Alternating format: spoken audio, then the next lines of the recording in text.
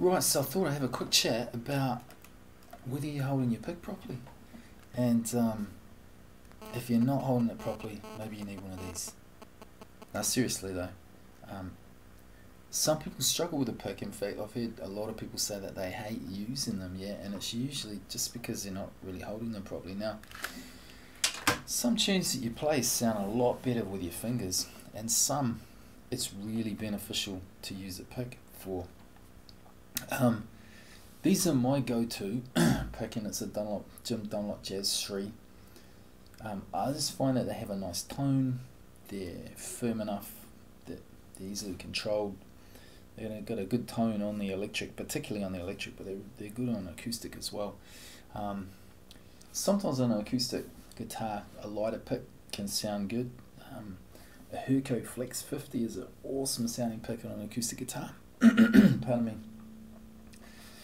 But something to be worried about using a pick that's too light on an acoustic is that you get away with too much flippity-flappity sound as they flippity-flap across the fretboard. I haven't actually got a really light pick in front of me here, which is a bit of an oversight. But anyway, so if you can imagine, if you've got the really flexible pick and it's flippity-flappity, you don't actually have to, it doesn't prompt you to use good technique. So really what good technique is, especially say when you're strumming a guitar, is that you're going to let the pick glide across this way and glide across that way. Now that involves changing the angles and changing the direction of the hand, or changing the way the hand's interacting, or causing the pick to interact with the strings. Yes, so I'm sloping it down this way and up this way.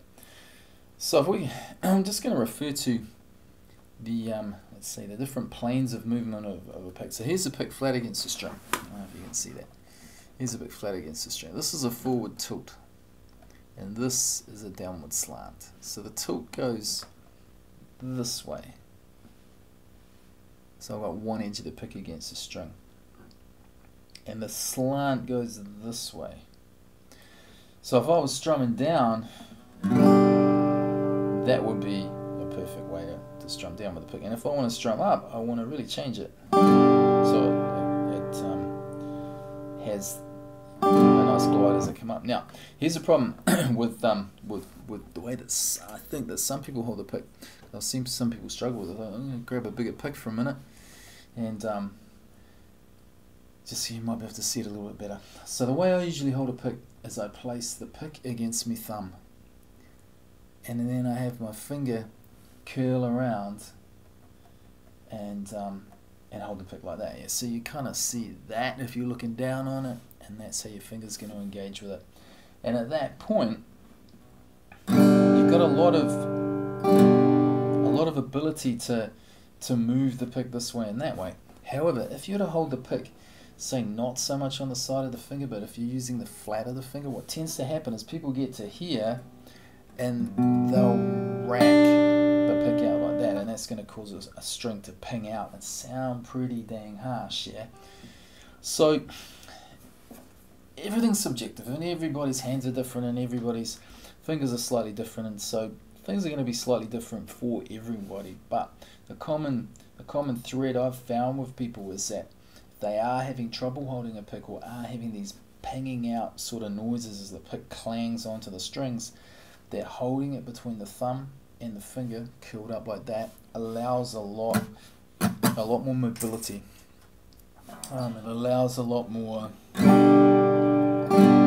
of maneuverability between the tilting and the slanting, and the overall gliding and gentle, smooth changing of direction of the hand, yeah? So that you haven't got the pick just bashing into the strings and creating an awful ruckus. So hopefully, if anybody out there that's watching this is having trouble holding the pick, that might be a little bit helpful for them. Otherwise, I think you can get these down the local dollar shop, and try your chances with that, yeah.